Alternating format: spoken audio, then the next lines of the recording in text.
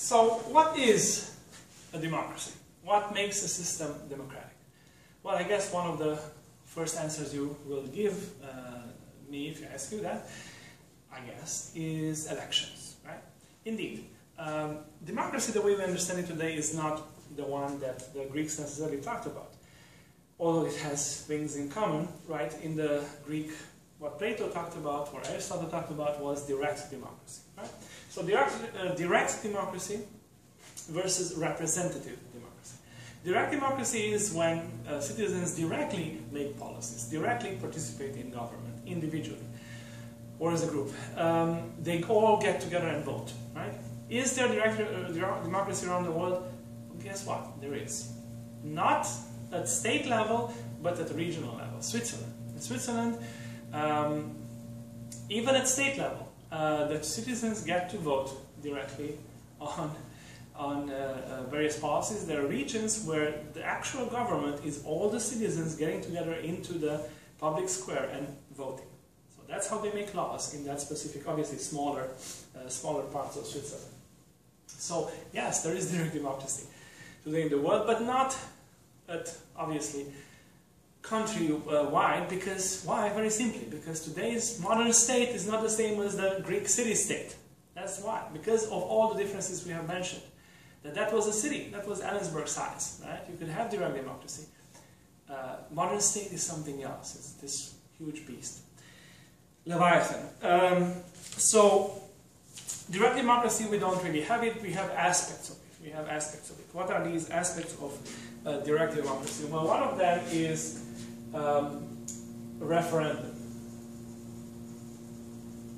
So the referendum is one tool of direct democracy, right? What is referendum? Referendum is when the citizenry is asked to vote, and their decisions are binding, right? So there's a famous Proposition 8 or Proposition whatever, and there were some on the ballot in Washington in the last elections as well. So everybody gets to have a say, so they get to legislate, basically. So referendum is when the entire population is asked, and they basically vote on an issue, and that issue becomes law. That's a referendum. A plebiscite, sometimes they're used mistakenly. I mean, this is the sense in which I want you to use them. A plebiscite is the same thing, only that the decisions are not binding. The decisions are just consultative. The population is just consulted, they do vote on specific policy items. A bill is proposed to the population, they vote on it and it becomes law, so the citizens act as legislators. Here, plebiscite, it is not binding, so it's only a consultation of the population. So these are typical ways of direct democracy. Whenever we become legislators, that's direct democracy. Recall votes are also another form of, well, exercising direct political power. And you know the famous case, the governor before Schwarzenegger was recalled, the governor of California. A recall vote is when the population votes to remove an elected representative from his seat. Not all levels of government, not everywhere do citizens have this power, but it's a sort of direct democracy. And also then you have the actual direct democracy, right? In the Greek sense. Yeah? When the people get together and vote on laws, when you have the assembly of citizens getting together in the central square, raising their hands or whatever, saying aye, and voting on legislation. And that, again, as I said, happens in Switzerland, for example. With most villages, actually, most small towns are governed that way. They have an executive, but the legislature is actually the people. So you have the actual direct democracy in terms of public gatherings, popular democracy, popular gatherings. Yeah. So these are forms of direct democracy, but none of them is dominant, right? In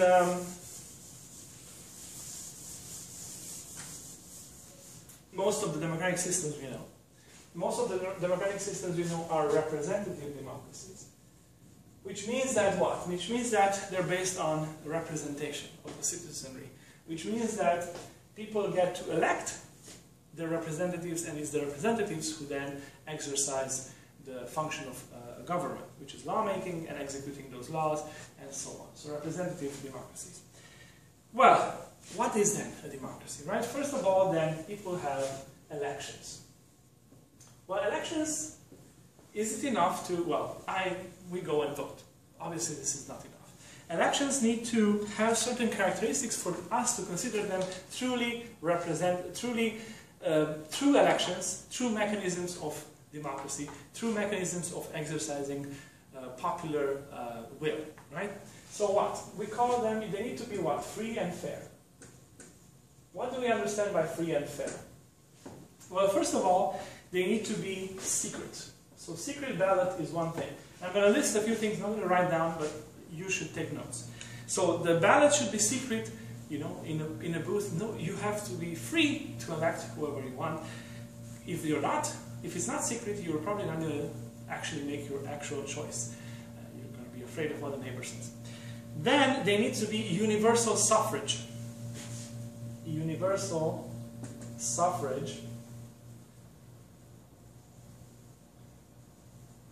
I guess I need to write them now. Universal suffrage is basically all citizens need to have the right to vote, with obviously age differences. And by the way, you know, in many countries, voting age starts at 16. Universal suffrage, and also in the US in certain local elections. Different candidates. You need to have a choice. Well, guess what? That's not a given. So you have to have different candidates. Then you have, these different candidates need to have different platforms. Meaning, not only do you have to, you need different people to vote for, choose from, but also different ideas, different parties, different choices. Because if you have only Bill and Bob, but both Bill and Bob are from the same party, that's not different choices, right? Different platforms. There needs to be a free, very important, free campaign. These people need to be able to spread their ideas, to ask for your vote, to debate, to propose their different policies. Without that, all of this doesn't matter if you don't know who these people are. And then, very importantly, there needs to be a limited mandate. Limited mandate both in terms of time and in number. So elections, if you have all this, and you elect one group of people, one party, but their term is not limited, you elected them for life, that's not democracy, is it? So their mandate needs to be limited in time. You don't elect them forever, and in number, because, you know, if you have this and you elect them for a limited time, but they can be there forever and ever and ever and ever, it sort of goes against the principle of democracy. And you see how democracy has an underlying principle which we are not comfortable with, which is the fact that actually there is no, your party doesn't have all the answers. Actually, your ideas are not the absolute, although they might be, philosophically they might be. But embedded in democracy is this sense, which it might be wrong, by the way, I'm not saying it's right, there is this sense that nobody has the, politically, in what regards how to manage a society, nobody has the final solution. Nobody has the ultimate tools or means, and power corrupts, so you need to switch it. So this indeed is, as I said, alternation in power. So there needs to be an alternation in power, and in fact one of the tests of new democracies is there an alternation in power peacefully? Is there a peaceful alternation in power? Once there is a democracy in a country, and they have an election and freely elected, do those people ever leave peacefully? And that's a test, because that means that these mechanisms work. Famously, right, one man, one vote, right? That's the idea of free elections. But in Africa, when the countries, the states there became independent after colonialism, what you had usually was free elections. One man, one vote, one time. Because they elected one government and it never left. Took control of the state and it never left. And that's what happened there. So it's not enough to have elections, you have to have free and fair elections, including all these things. But are elections sufficient? If you have elections, you have democracy, right? No. No. Look at Iraq, look at Afghanistan, you can't call them functioning democracies. And they had elections free, and oh, it was all in the media, victory for freedom. Well, no. Because elections just brings different parties to power, but what if both parties are non-democratic? Right? So what else do we need? So what we described here is electoral democracy. This is what it's called, an electoral democracy. Iraq is an electoral democracy because it has free elections. Actually free. And that's about it. That's about it at this point. So that's an electoral democracy. It's not a full democracy. It's not what we will call from now on liberal democracy. Now, liberal here again does not mean whatever it means in the US party system and whatever. We're talking political science, we're talking in a broader sense.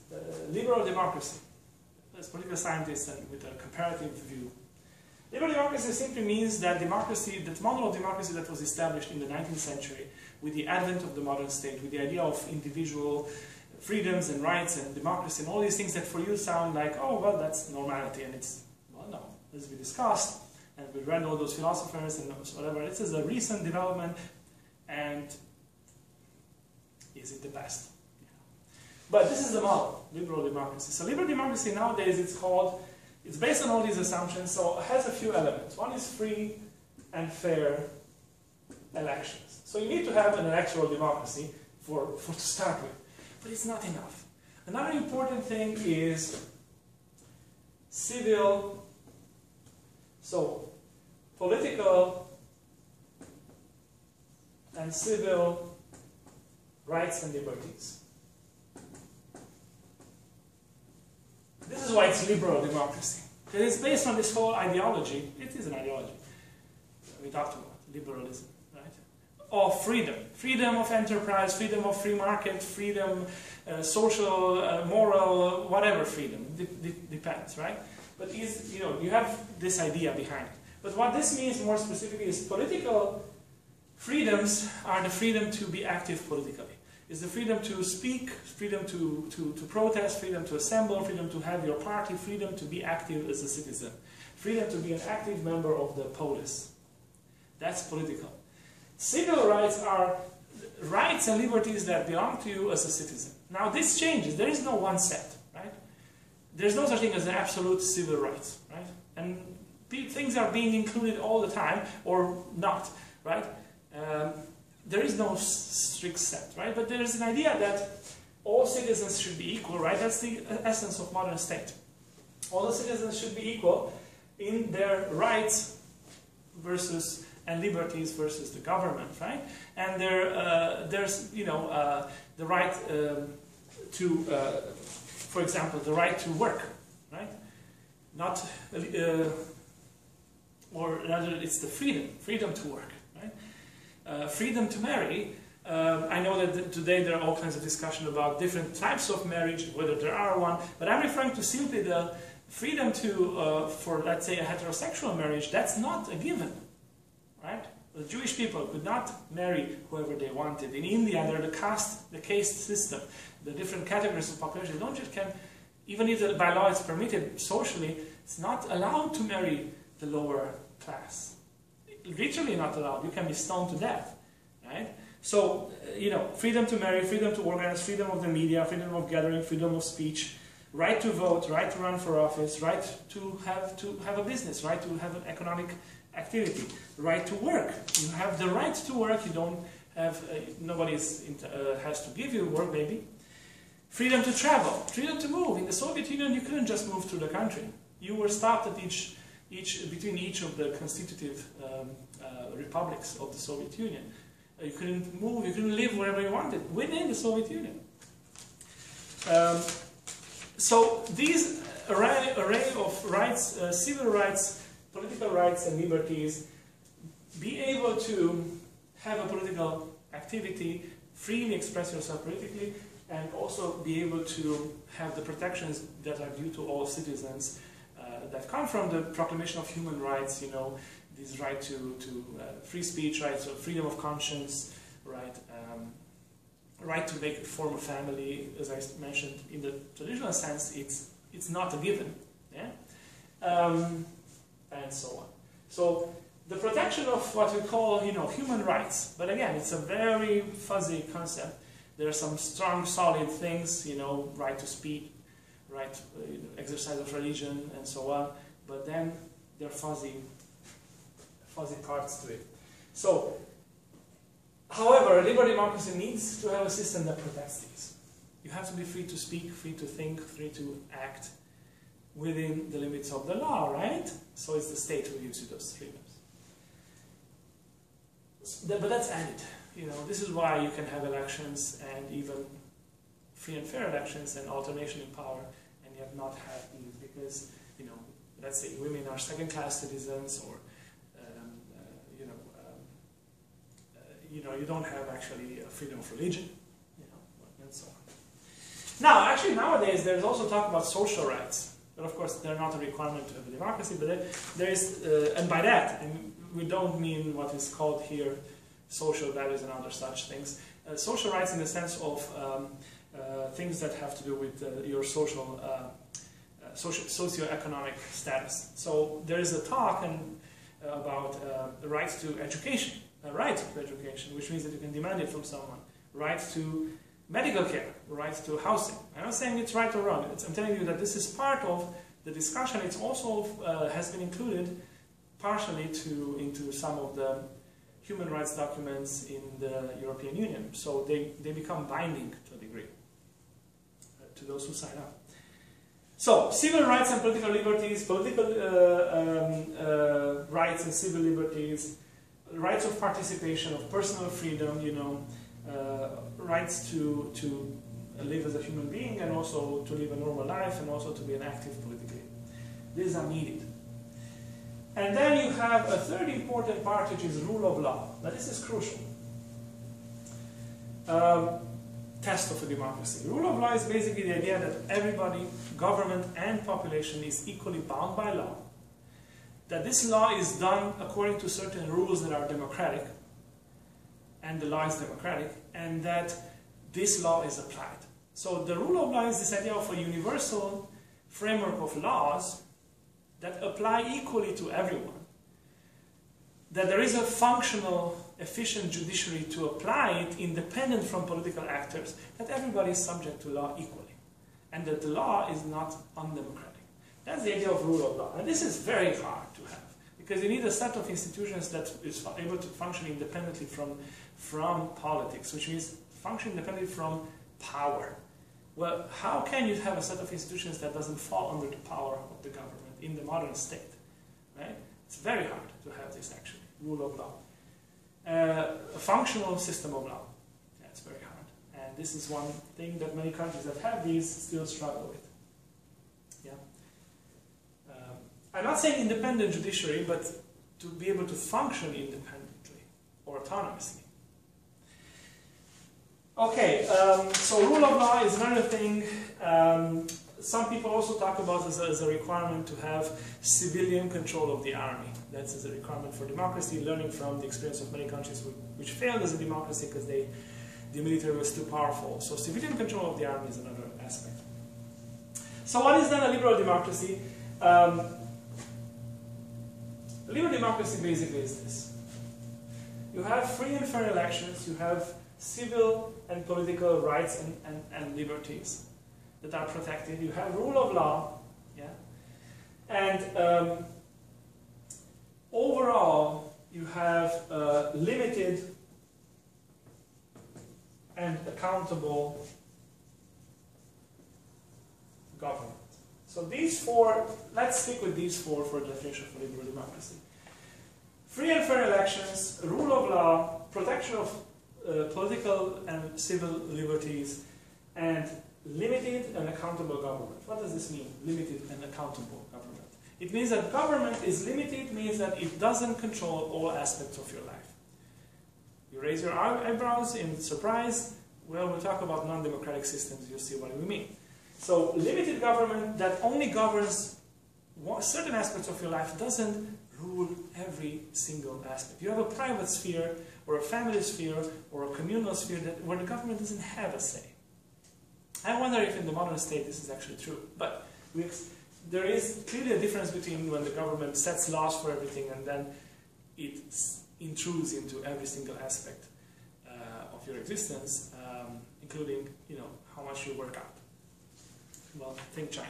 Actually, that was a practice. I really had to go out and work out. And then accountable government means that the government can be held to account. That can happen through elections, that can happen through recall, that can happen through protest, freedom to protest, to letters. That there's a government that is responsive to the population and it's not overpowering. These all are part of a liberal democracy. What we today consider a liberal democracy. Is this the best system? Does this mean that if you have all these, you're going on the right path? Is this the ideal system? Well, Winston Churchill had this saying that the democracy is terrible, but it's the best system we've came up with. Well, that's up to you or me or to think about this and to also think of the critique of democracy that many have raised and, starting with Plato, although he talked about something else.